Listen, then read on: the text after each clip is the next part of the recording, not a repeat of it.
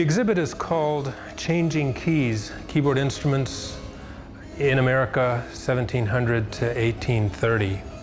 And what it does is trace the history of keyboard instruments over that period. The purpose of the exhibit was to show the development of keyboard instruments over that time frame. Included, most importantly, the transition from harpsichord to piano, but also many other smaller transitions in style, musical resources, and so forth.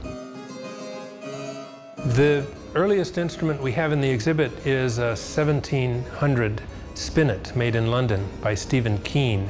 It was a new fashion to make and play spinets. By the time he made our instrument, spinets were the keyboard instrument of choice in England and America. We have another instrument made in about 1740, 1745 by a Swiss immigrant working in London named John Zopfe. And he made an instrument that ended up, in the beginning, in Williamsburg, belonging to a family that moved then to Charlotte County, Virginia, where the instrument stayed up until 1976, when the family gave it to Colonial Williamsburg. The original instrument is in pretty poor condition. It's missing some keys, so we were able to keep it untouched in its original form by then making a reproduction. And we get a lot of use out of the reproduction. We're able to leave the original instrument untouched. Spinets were the keyboard instrument of choice in the early part of the 18th century, but closer to the middle of the century, harpsichords, full-size harpsichords, became more common. One of the most prolific makers in the historic period in any country was Jacob Kirkman, who is based in London. We have 3 harpsichords made by Jacob Kirkman. One of them is in the exhibit, a 2-manual harpsichord. It was made in 1762. Spinets have only 1 string per note, and there's really nothing you can do with the machinery to change the sound. Harpsichords introduce multiple sets of strings, so you can change the sound you have by adding or subtracting the number of stops.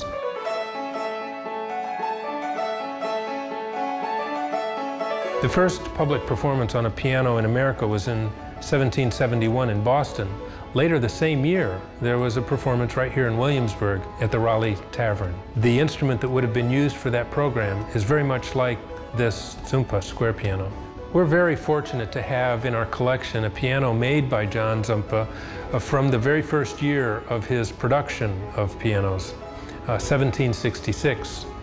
And we're very fortunate also that it's never been restored, which means it has all the original cloth and leather and strings, all those parts that get replaced in a restoration.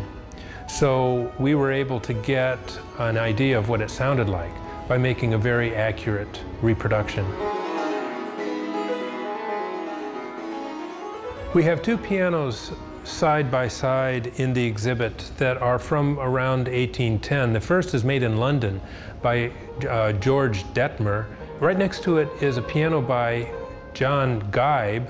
He was a German immigrant piano maker working in London, where he invented a piano action mechanical design that was so important that it eventually came to be used in virtually all square pianos in America and in England. He moved to America at the end of the 1700s. We included in the exhibit a number of models of the mechanical actions of these different instruments. One of the models shows the action that was invented by John Geib in 1786 that really revolutionized piano design for 50 years following. The grand piano was extremely rare in the beginning. And by the end of the 1700s, you begin to see some grand pianos in the homes of the very most wealthy people and for public performances.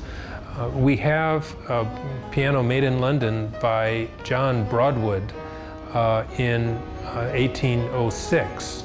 And it's a wonderful grand piano with a great tone. We put it in playing condition some years ago, and we've made recordings of it. It's a very nice instrument. We also have an action that shows grand piano action like you would have seen in the Broadwood piano, and it's an interesting contrast to the modern grand piano action, which is very much more complex. We are very fortunate to have a strong collection of keyboard instruments that we've been collecting since the 1930s. And when you line them all up, they really tell a fairly complete story about the development of keyboard instruments in America from the time that you would have first started seeing them, around 1700, up until the end of our period, 1830.